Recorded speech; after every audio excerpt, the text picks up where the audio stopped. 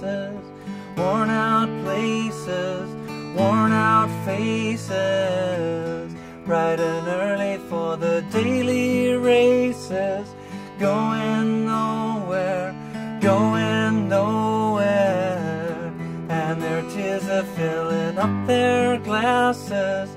No expression, no expression. Hide my heart, I wanna drown my sorrow. No tomorrow, no tomorrow. And I find it kinda funny, I find it kinda sad. The dreams on which I'm dying are the best I ever had. I find it hard to tell you, I find it hard to take. When people run in circles, it's a very, very bad world. Bad world. Ain't it ever a mad world? Hey, how you doing? Justin here. Today we're checking out Mad World, kind of the Gary Jules version, kind of a ballad version really, because his is still kind of electro, isn't it? And the original one, of course, is capo right further up the neck and is not very guitar related. So this is kind of an acoustic version of it. The Gary Jules one's capo first fret. So if you want to play along with the recording, you have to put a capo on. Suits my voice better in open position, so I've left the capo off. You might want to leave your capo off for the lesson, and if you want to play along, put the old capo back on. So I've worked out a little intro thing that kind of, you know, ties in that little, you know, the kind of the riff.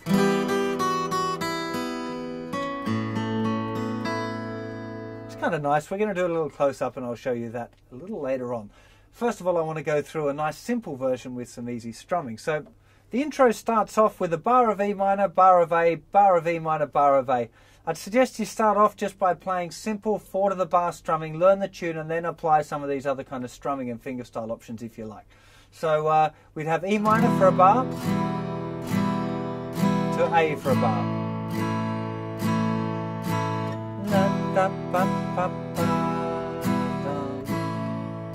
Then we're into the verse. We got E minor.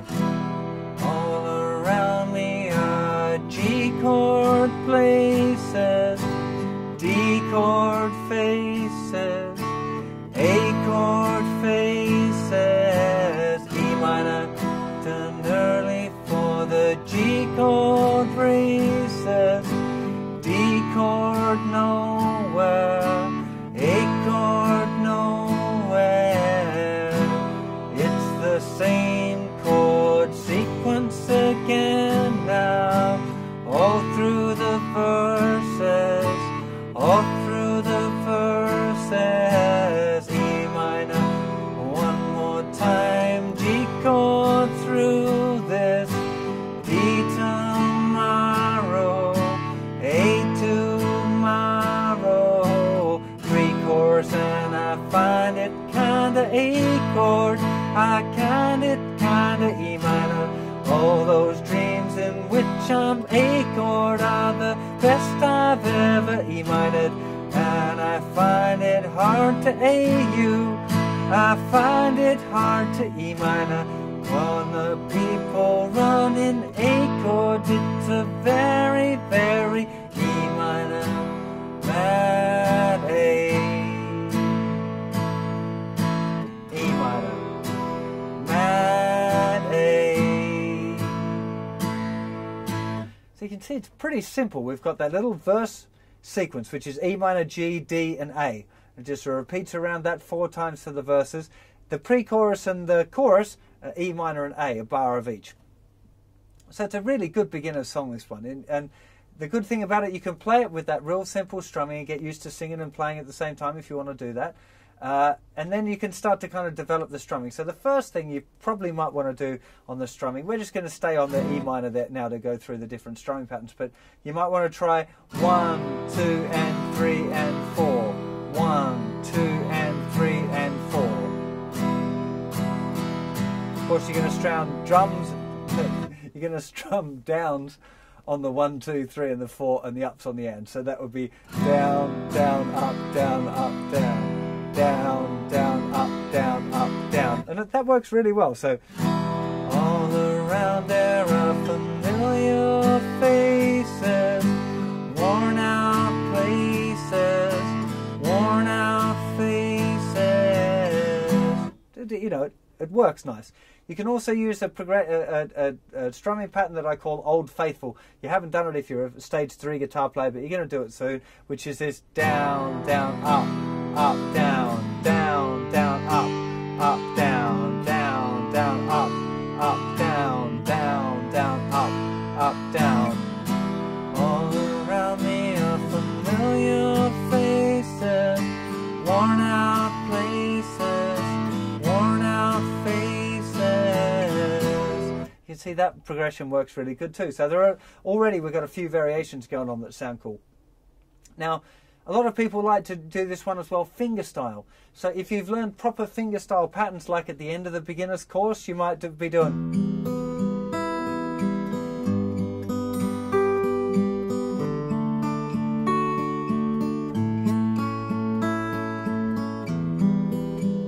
That one, thumb 1 2 1 3, thumb 1 2 1 3 2 1 2, thumb 1 2 1 3 2 1 2. This is in part of the beginner's course. At the end, when we look at fingerstyle, I teach that pattern and talk about moving the bass around and stuff. So if you want to do that, go and check out that lesson, the fingerstyle lesson.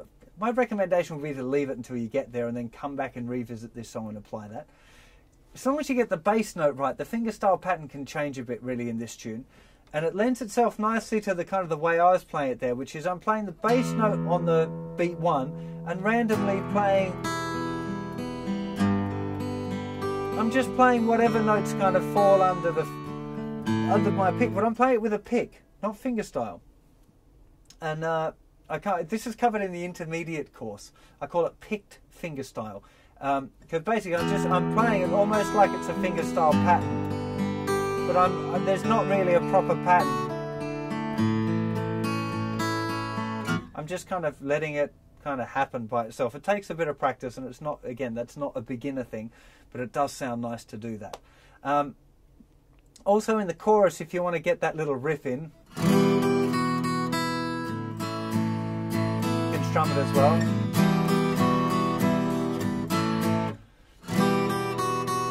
You just really 3rd fret of the thinner string, 2nd fret of the thinner string, and open.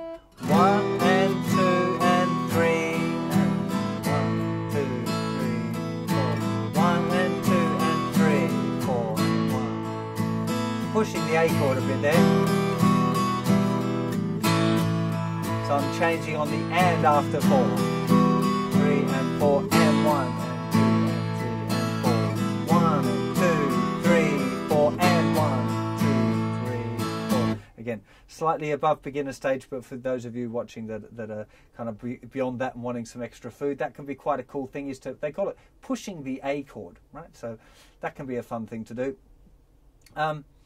And what do I have to do? I was going to show you the intro, so let's get to a close-up and I'll show you how I play that little intro. So we're going to start off with this little chord here. 1st finger in the 2nd fret of the 4th string, little finger on the thinner string in the 3rd fret.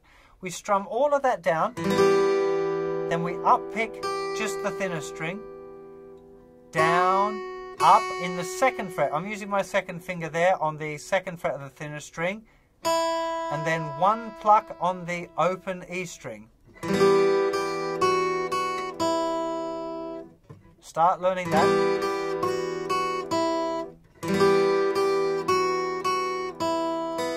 Then I'm plucking the open B string as well, the 2nd string.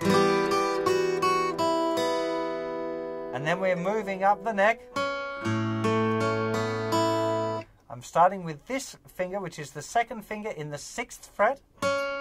And then I'm putting my 3rd finger down in the 7th fret of the 4th string and playing open A, then the 7th fret, then the 6th fret, open B string, open E.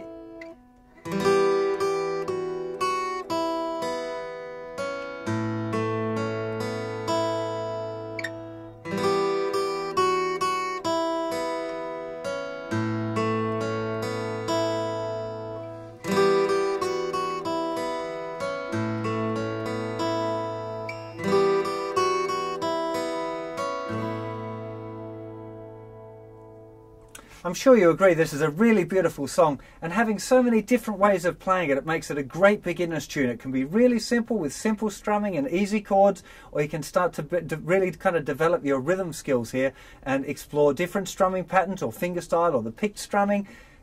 You know, that little intro thing is just something I made up, so you can kind of leave that out. But if you fancy it, I think it sounds nice, and it's nice to have an intro to a tune. If you're going to play at a little party or whatever, having that kind of little melodic thing is kind of a nice little icing on the cake. But make sure you learn the tune properly first. Don't start with the intro. Start with the song. Learn the song, and then come back and check out the intro once you've nailed it. So have a lot of fun with that, and I'll see you for another song or lesson very soon. Take care of yourselves. Bye-bye.